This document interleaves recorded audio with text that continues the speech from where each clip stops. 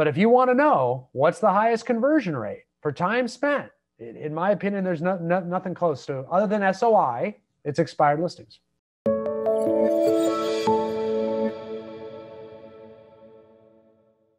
I always look at the winter as the time to lay groundwork with your sphere of influence, the people you know, okay? And I know none of us wants to hear that. We always are looking for, and we are going to talk today about different lead sources for real estate agents and what we do with them.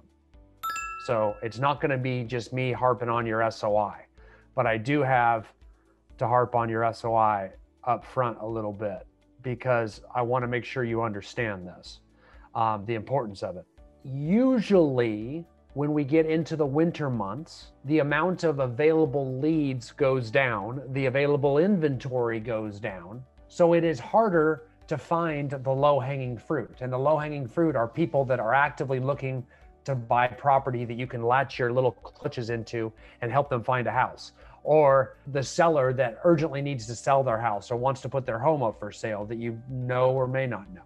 Those two types of people are the low-hanging fruit that you typically see in the busier seasons of the year. When we move into the winter months and off season, that's usually the only time that we dedicate to really working our sphere of influence solely at a really high level, okay? Because our sphere of influence is who in the spring and summer, a good percentage of them and a good percentage of the people they know are going to buy and sell property in the upcoming year. But that's very hard for us as agents to do work because we're just impatient creatures. So we don't want to lay groundwork. We just want to go for the people that want to buy or sell now. So we'll never put our sphere of influence together.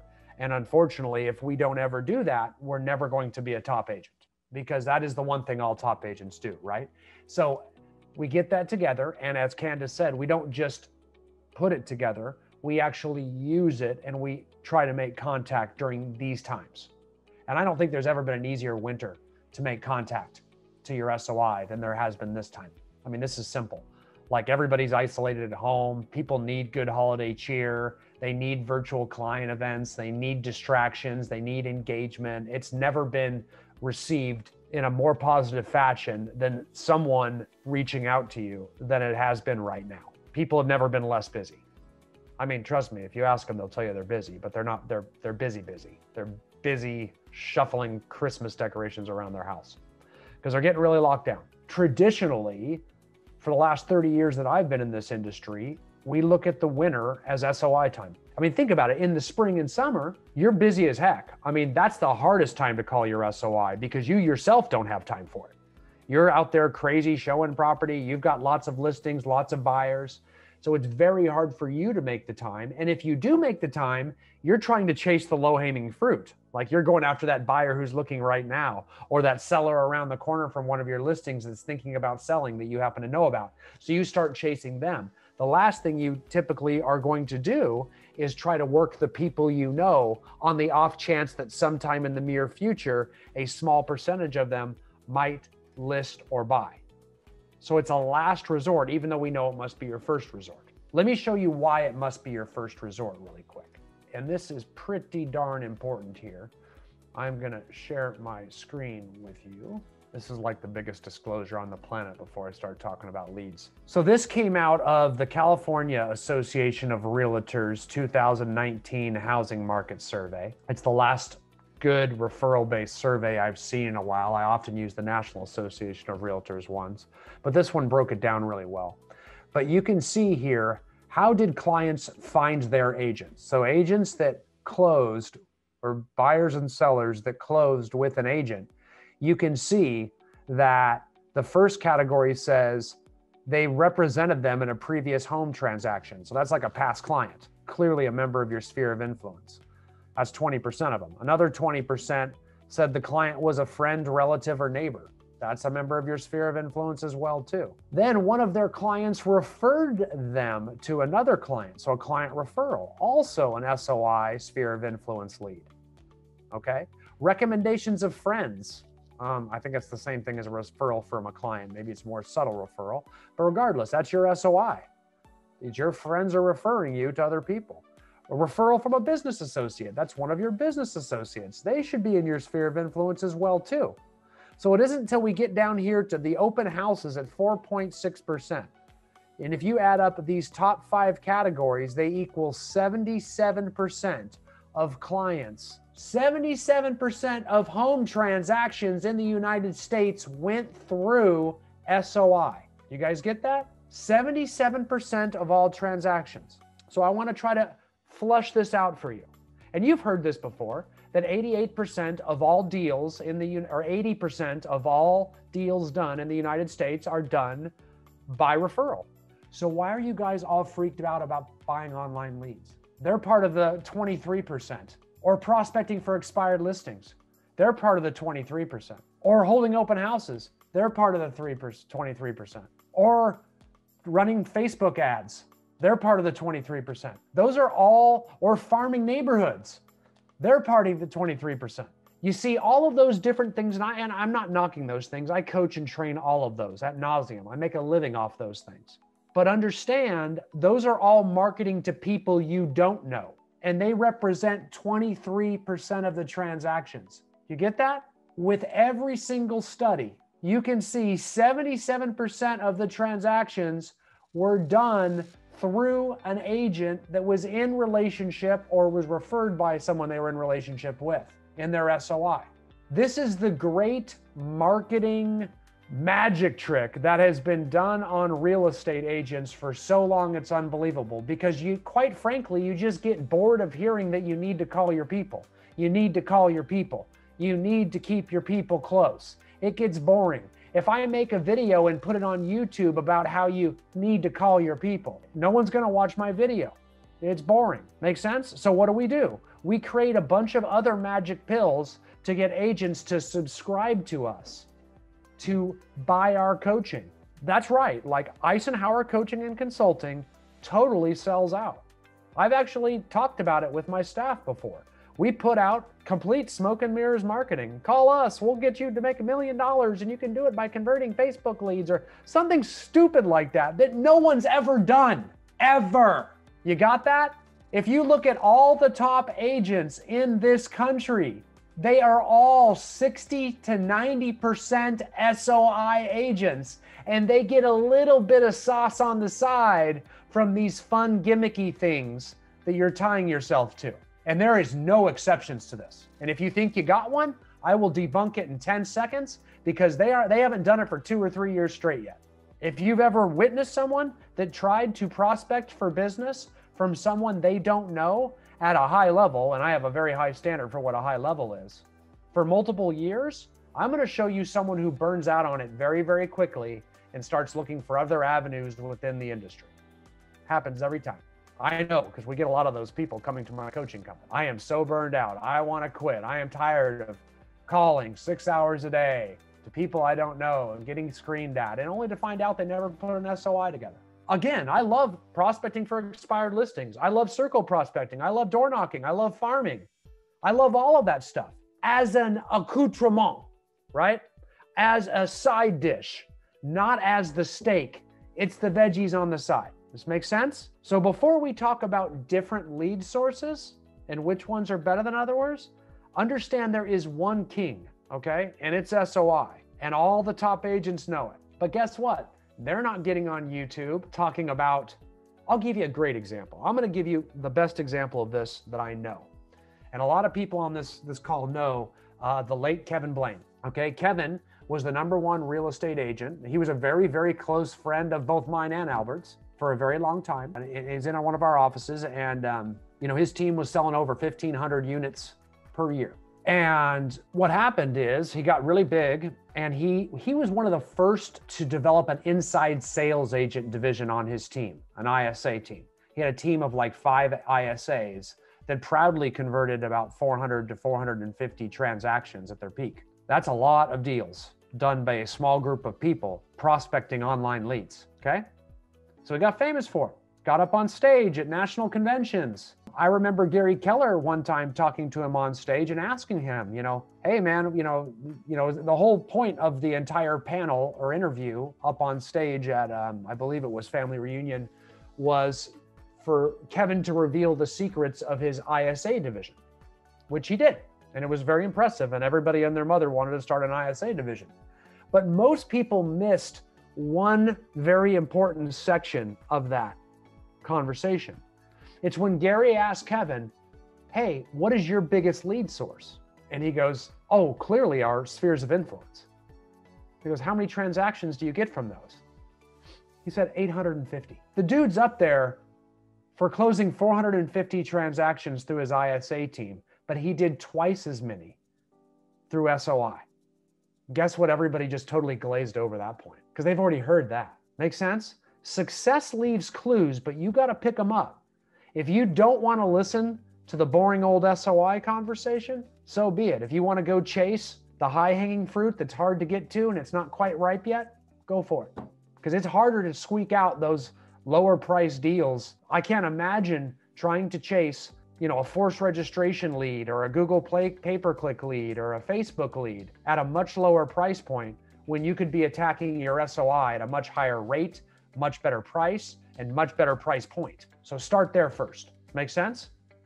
And that's why. So that's as far as lead sources go, SOI is king. Okay, so that's the big disclosure. Philip, yes, Kevin did pass away a couple years ago. So yes, he did. Josh, I'm going to get to some of those tools. Philip, looking at his revised 135 for 2021 database, depending on what type of database that is.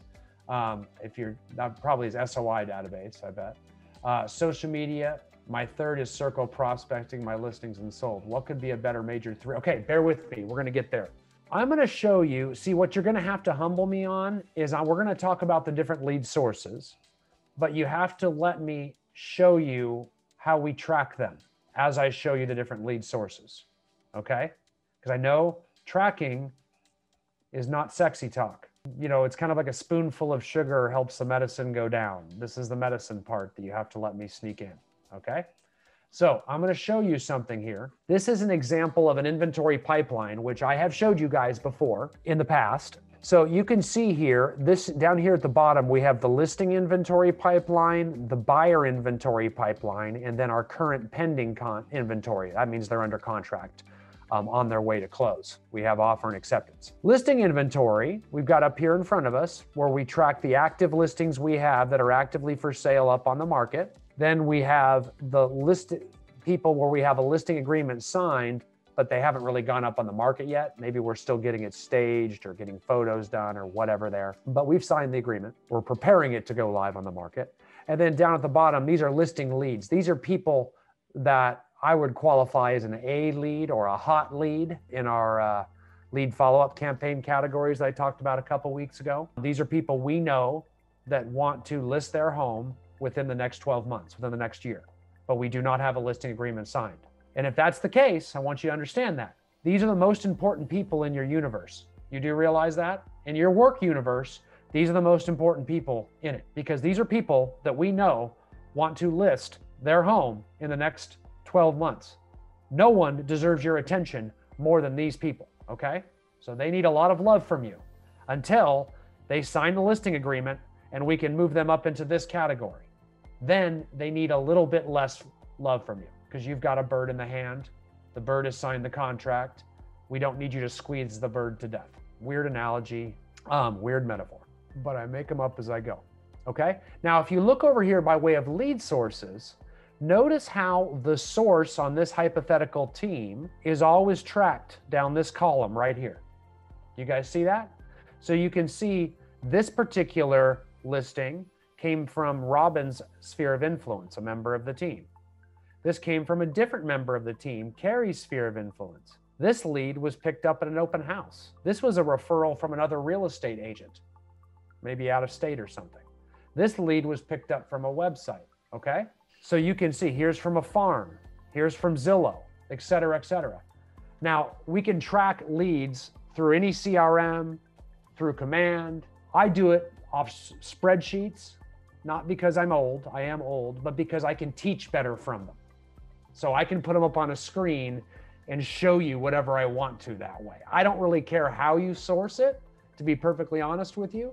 I also like spreadsheets because I can pop them up in a team meeting and an agent can pop them up in their team's meeting and really see everything at once in a very clear way. Because I will tell you, this is the time of the year, at the end of the year, where myself and all my coaches are going over what we call lead sourcing. So we'll go back and say, okay, add up all your leads. Let's see where all your business came from this year. And it's like magic. Guess what lead source comes up with about 80% of each team's business? Anybody want to guess? Let me guess, it's SOI. Thank you, Albert. That's beautiful. Someone was listening. That's great. Through repetition. But that's fabulous, right? It almost always adds up to SOI every single time. And then they're shocked. Oh man, and we put so much time and energy into so many other things. What if we just pounded our SOI harder? What if we just drilled down on that one thing and did a better job with the one thing that's getting us the most results? Sound familiar? So that's the idea. So I'm not saying we shouldn't do other things, but boy, I think when you do this, and this is something I want you all to do, is I want you to track throughout the year so it's very easy to source at the end of the year, okay? Now look at the buyer inventory pipeline. So again, this also nicely highlights all the people that should be getting your most attention. These people should be getting, if we know they're looking to list, we are doing everything we can to move these people up to listing agreement sign. We're trying to basically get in front of these people. How do I get in these people's houses? What can I do to get in their living room? Because if I get in their living room, I'm one step closer to getting a listing agreement signed. Buyer inventory, same deal on the buyer side. You can see we are sourcing all of our leads the exact same way on the buyer side. This one's a little, and again, this is a team, but this works just the same with solo agents. You just have one SOI, yours. But if you move down below, the same thing, there's just two categories. You have active buyer leads, which means we don't have a buyer agency agreement signed yet until we get up here to get a buyer agency agreement signed. That's called a buyer listing. And please, please, please, please, please, please do them and don't have a bad attitude about them. You know who has bad attitudes about them? Low producers. I'll just make that known. Make sense? Okay. So that's the idea. So again, your focus, these people should be your biggest focus right now. These are actively looking people. We are trying to put a lot of attention on these people until we can get in front of them and get them up here. This is the key to low inventory markets, guys. This is the key to low inventory markets. And I'm gonna stop and explain this to you guys because this is this important. If you guys are out there, one of these agents that are complaining that there are not enough houses to show to your clients, or that you cannot find a house for your clients, or I just can't make any money because there's not enough inventory for my clients, please stop saying that. You're focusing on the wrong thing. You're acting like a low producing agent. The problem isn't that there isn't enough inventory. That's the best freaking problem we can have in this business. That means we are in a red hot appreciating real estate market. You know, the last time we had low inventory like this, they called it the housing boom. Doesn't sound like a problem time. But yes, with every silver lining, there is a touch of gray. I'm going to keep saying it until someone picks up on that, but I said it last 2 weeks, but no. Anybody get it? No one? Nobody out there? There's none of you. Without a silver lining, there's no touch of gray? Yeah. Well, if you know what I'm talking about, you'll know what I'm talking about, but that's all right. No big deal. So I throw them out there every now and then to see if anybody, it just takes a real musical mind to get Grateful Dead. Thank you, Rick. Someone, it's got to find a deadhead out there. All right, good. So I went with a real mainstream Grateful Dead song, the most. So anyway, that should have been easy. So anyway, I've been saying dead quotes in this group. No one really knows it for about, I think, 2 or 3 months now. So just been waiting for someone to pick it up. I'll keep it going. You guys can look for those. So that is the problem with a great real estate market when it's red hot and you have a lot of sales volume. You just have low inventory because everybody wants to buy it. But we can't focus on that problem. Yes, you're going to need a lot. Where your focus needs to be on is getting more buyers. If you've only got 3 buyers and you cannot find them a house, well, sounds like you need 6 buyers, maybe 9 buyers. Does that make sense? So your focus gets away from conversion. You're trying to convert the 3 buyers you have into A contract. That's not lead generating, that's lead converting.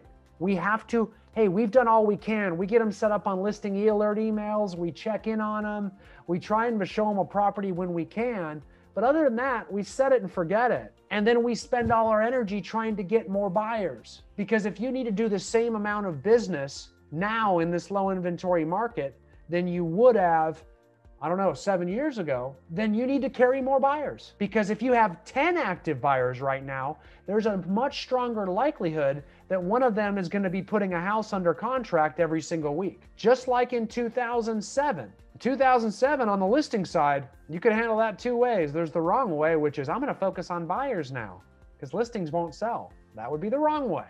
That's the low producer route. The successful route is I'm going to carry 3 times the amount of listings that I used to carry in 2005, because then I'll still put the same number under contract that I would have before. So I'm just going to have more signs up, play the numbers. So right now with buyers, you must play the numbers. Your energy goes to lead generation away from conversion.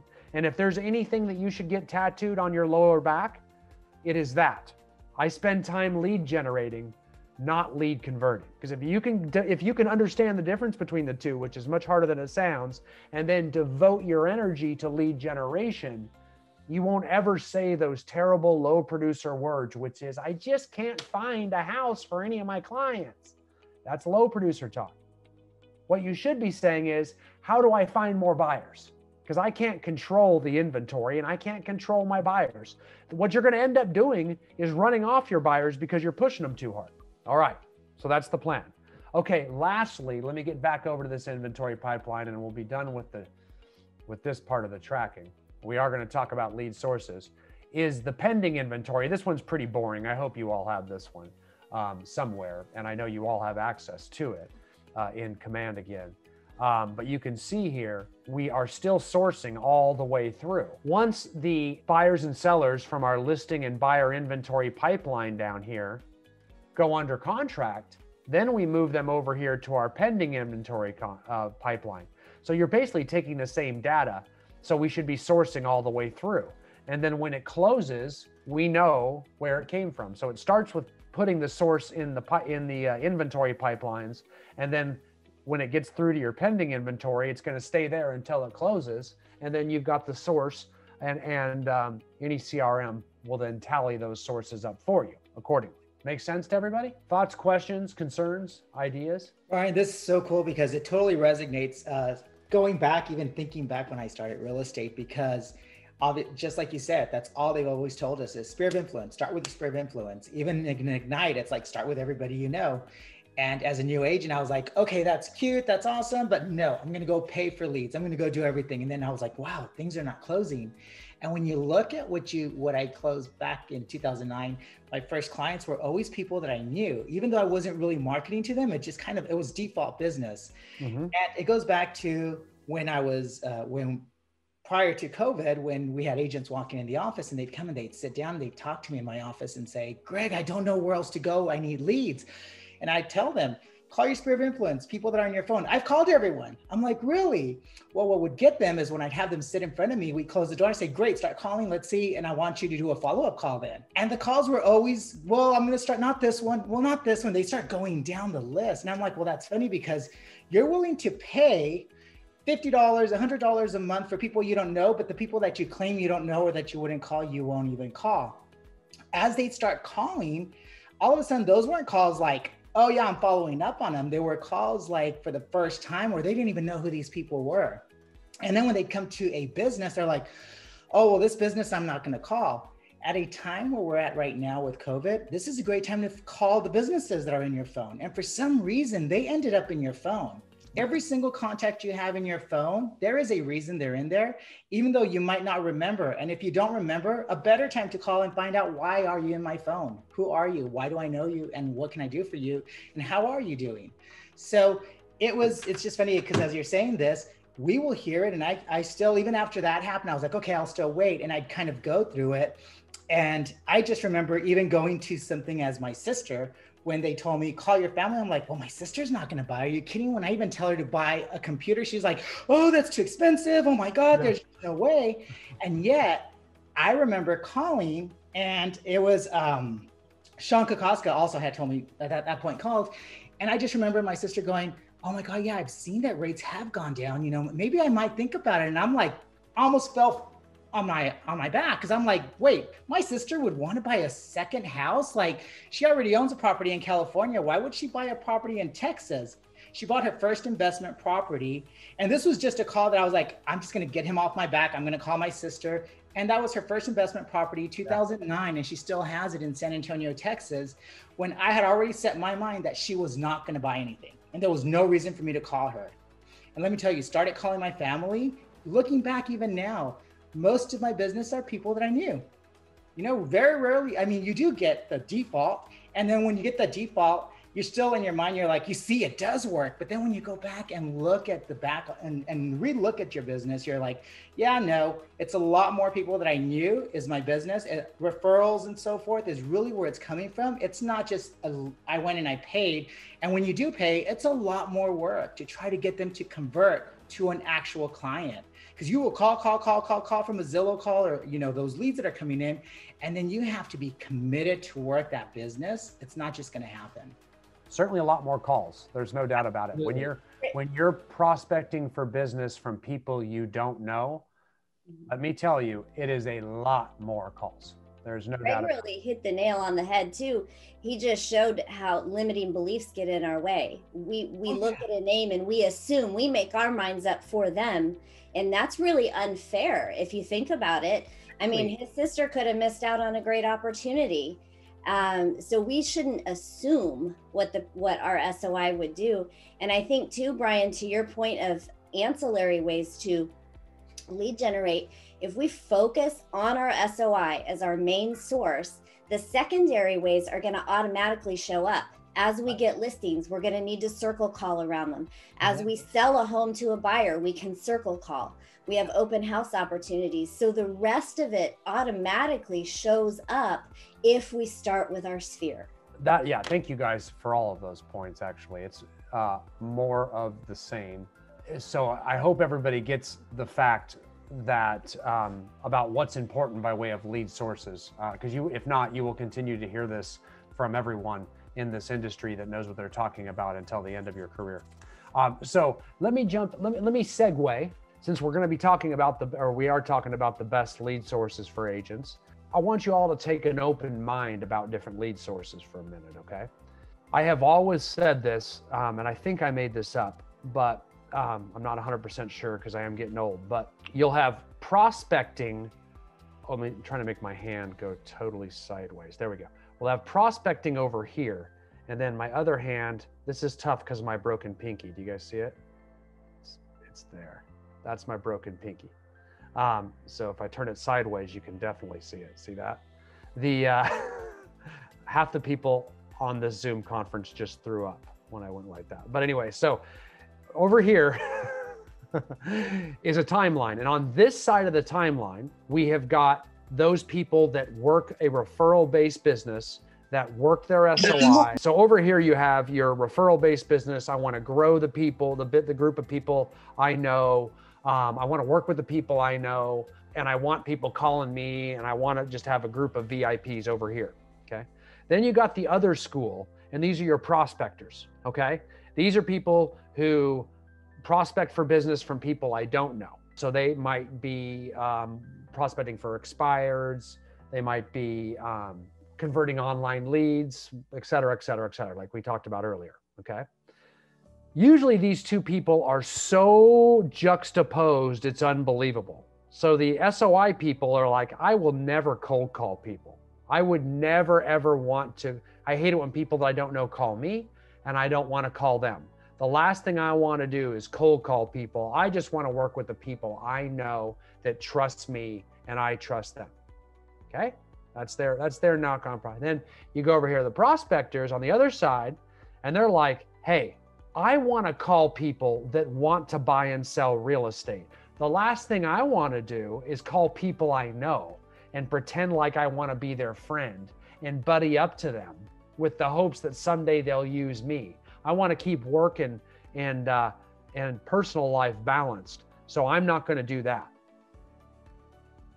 Did those two arguments surprise any of you? Usually there's huge ahas everywhere. Like you never saw the other side's point of view ahas.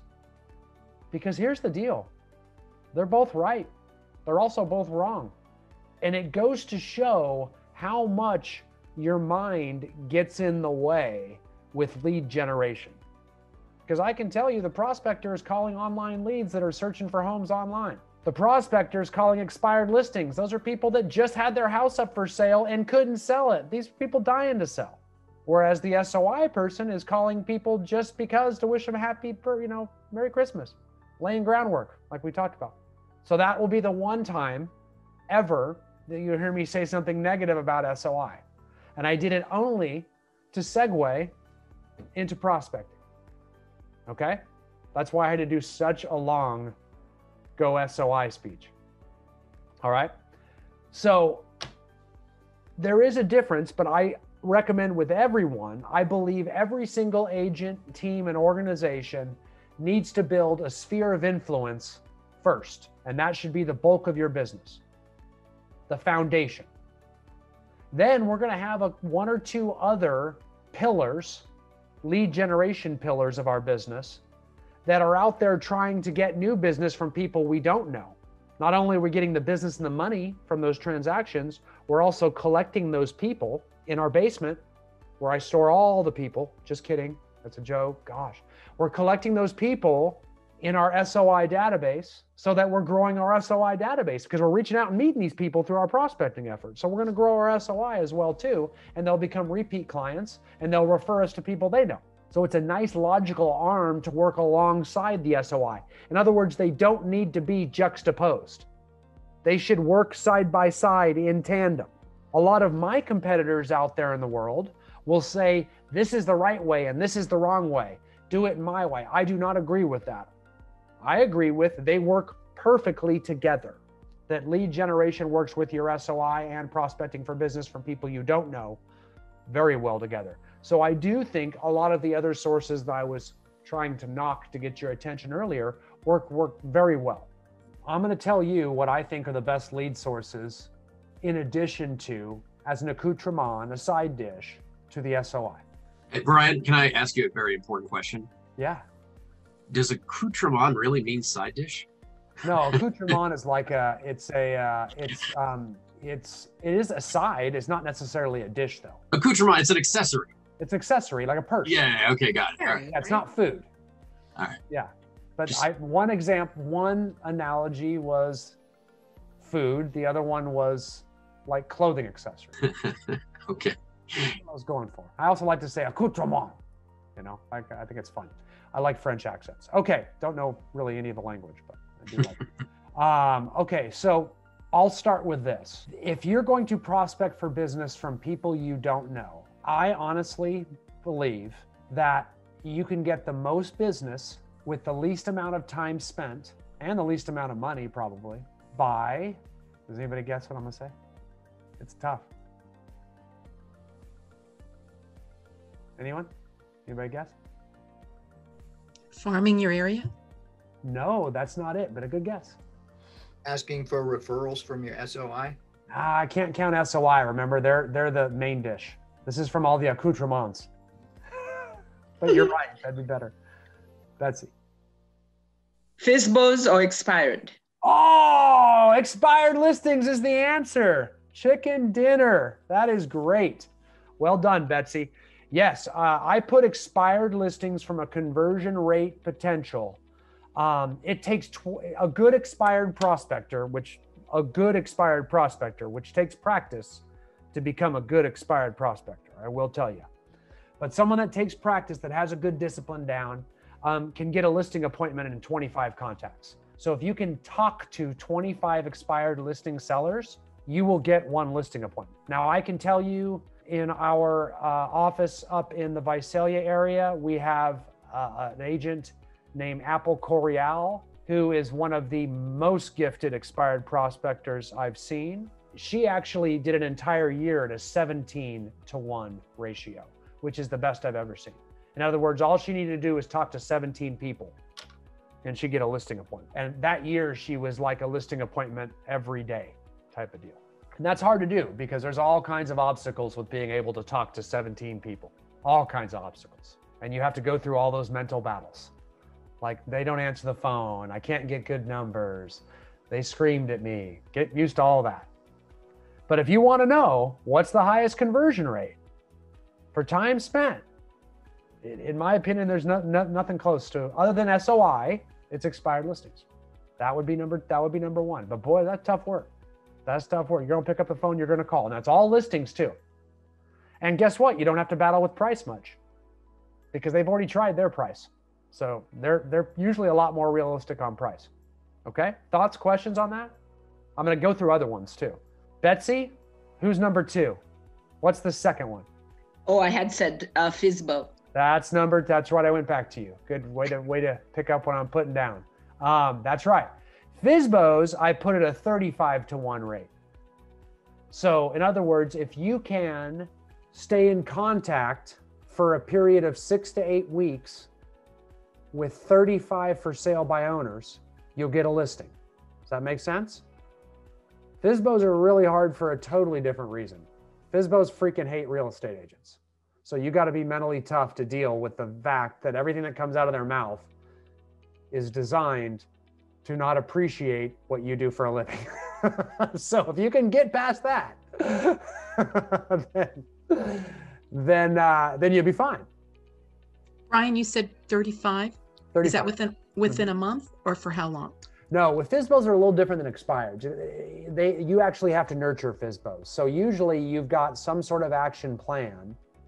And these are all things that I can cover in these agent masterminds. Like, we could have one on expireds. We could have one on FSBOs. We could have one on farming. We've had one on prospecting for online leads. Trust me, I've got content. So we could do just this basically until their house is sold. So, no, I usually do a 6 to 8 week nurture plan. Okay. But you go 10 week, you could do that. Where you're staying, you're trying to, so typically you've got this nurture action plan that you put all your FSBO sellers through, where they get like your pre-listing packet the first week, a CMA for their house the second week, you give them an open house guest list the third week, the fourth week you maybe try to coordinate an open house with them, so you're trying to give them stuff. You're trying to come from that contribution.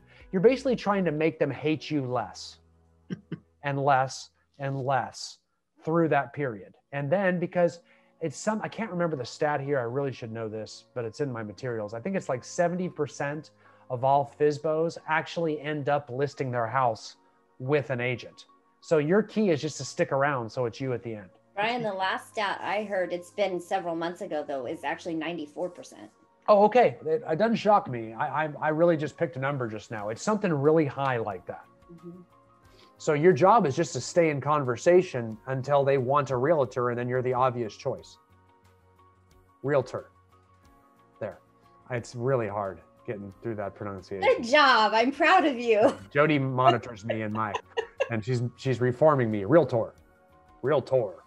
It sounds like there should be like when I was little, kids used to watch cartoons, and I feel like there should have been a cartoon called Realtor, and he was like, it was like Voltron. You put them together in parts. I just don't like the name. So that would be my next one. I would put FSBOs in there next.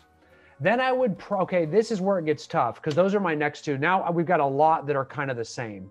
I'll go with circle prospecting next. It's when you're calling around an active listing for lots of different things. We need buyers. We've got a buyer for your neighborhood. We have an open house we're inviting you to in your neighborhood. We're looking for more sellers. We need listings, things like that. Again, we could have a whole topic on this. So I put circle prospecting out there next. I put that out at about, 50 to 1, 60 to 1. You got to talk to that many people to get a listing appointment. I love circle prospecting. It's cheap. It's easy. The problem is with expireds, you're calling people.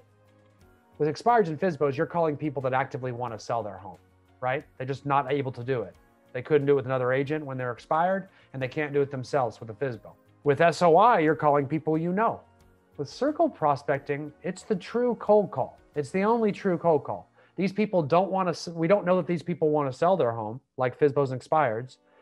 And we also don't know them personally, like SOI. So it's a little lower conversion rate, that's all. But I really like it. Works at a very high level. It also typically serves to market your listings as well. So it's a great way to spot farm. In other words, if you've got a great listing in a great neighborhood, call around it. You pick your price point. So you'll see a lot of people call around every listing they get, especially if they want more listings in that neighborhood because they like the price point. All right, now let's move over to the digital arena very quickly. We have premium portal leads. When I say portal, that's different than an online lead you purchase, even though you do purchase portal leads too. A portal lead is like a Zillow or a Realtor.com. It's where the public loves them and continuously goes on their apps and goes on their websites and insists on using those two neutral sources to look for homes on their own. The reason those leads cost so much money, and man, they cost hundreds of dollars, depending on your location, per lead, hundreds of dollars per lead. Like you're not getting Zillow anymore for anything less than $100, $150 a lead. I don't care where you live. Usually you're up $200, $300 a lead. Why? It's because these people are in this portal looking for property, and then they click a little button that says, I want to talk to an agent. Give me an agent. That agent goes to you, the person that bought the lead, and you pick up the phone. Hey, this is Brian with Zillow. Can I help you? Did you hear that? That's a customer service phone call. See how that's a much easier phone call than calling someone out of the blue? This is, you got a problem, I'm here to help. The relationship flows much easier. That's why they're so freaking expensive. Zillow now teaches you to not set buyer consultation appointments. Zillow teaches you to get in the car and show the property. If that doesn't make every real estate trainer and coach want to eat their own stomach out. But it doesn't surprise me that Zillow is doing that because Zillow looks after Zillow, not you. Makes sense? So it is what it is. But that's what happens. So Zillow will tell you not to set buyer consultations. I guess you just bring a taser. I don't know. Pepper spray. That'll cover it. So so anyway, that idea, that's why Zillow and the portal leads, I call them premium leads, are so dang expensive online. Now then you jump down to a much lower tier. It's the only other tier, and it's called forced registration. Those leads, either from Google pay-per-click ads, Facebook ads, are much cheaper, okay? Much cheaper. Much lower conversion rate though, because understand the reason we call those forced registration is because people are going on your website or any website and they want to search for homes. And then a little squeeze box comes up and says, hey, if you want to search here, please give us your information in this little box. You type in that information, they're like, thank you. We're actually forcing you to register on our site. Then we give that to a real estate agent out the side, and the real estate agent hopefully calls back in 5 minutes while that person is still looking on that website. But do you see how that doesn't feel like a customer service phone call? Because no one was expecting a phone call. No one asked for a phone call from a realtor either. So it's a little more difficult. Guys with me? That's why those leads will run down, $8, $9 a lead. I know Command has a great deal on them. They're outrageously cheap. So understand on those types of leads, on those forced registration style leads, you're looking at a very small conversion rate. Okay, so please be ready for that. It gets kind of crazy there, but you're doing pretty good with those leads at about 2%, which means you got to talk to 100 people. Does that make sense? Now, I've seen 5%. I've seen it on forced registration leads. I've not seen it for long. I've seen people claim it too that I can't verify, but I think 2% is a good number. I like to be real honest with my numbers. And if you get 100 leads, you might get 2 clients in there if you're doing things right. And you also need to nurture those. That's not assuming you're calling them all once. So you need to be calling them. And we've had long conversations about this, which we can do again about online prospecting and online leads, but there's a lot of nurturing to get that 2%. You can't just call these people once. You won't get 1%. Makes sense? You got to keep staying with them because you're meeting them a lot sooner than you'd meet them with Zillow. That's the good side of forced registration is, see, they're going on Zillow and they're looking for a long time before they ask for you. With forced registration, they don't even get to look until they ask for you, which means you're meeting them earlier in the home buying timeline, which means you can get them earlier. Make sense? What it also means is you need to be patient and nurture them because they're not quite ready to buy yet. They're just looking. So you need to help them just look for a while. So don't be too pushy. If you lose interest of them, we're going to lose them, and we're going to lose our 2% conversion rate that we're going for. With premium leads, when you're paying for Zillow leads and things like that, I mean, I've got a couple teams that push 20% conversion rates. That's out of control, but I really have a couple teams that do it. Very common to see 10% conversion rates on Zillow leads. I've seen 10% a lot, but they're expensive. I mean, you know, it costs you a lot of money. So just so you think about it, going forward, I'm going to wrap it up with this because I don't want to run over. These are all different topics we could discuss. I just need to hear from you guys what it is you want to discuss. Do we want to talk about expireds, FSBOs, circle prospecting, forced registration leads, how to convert Zillow leads, et cetera, et cetera. I hope you got lots of questions because it's a very hard question to answer. What are the best leads? Well, here they all are. They all have different pros and cons. These are the ones that are most popular. Now there's Can I make a comment, Brian? What's that? Can I make a comment? Yeah, Frank. So the one thing that I'm pretty passionate about is that when you talk about those conversion rates, those are typically the conversion rates on the initial phone call when you actually talk to somebody, not factoring in that once you call that person and if they tell you to F off or I don't want or I'm not ready, if you have a phone number and an email address and you put them in your database and you nurture them for a period of time and you develop a relationship with that person, those leads actually become higher conversion over a period of time. But we have this mentality of we want it now, we want the business right now, and not factoring in all the different events that happen in a person's life before they actually make a decision to move. And so I think having a different mindset is that like, okay, I'm going to call 100 people now. I got a hold of 2, but I'm going to put the other 98 into my database. And over a period of time, that conversion rate goes up significantly.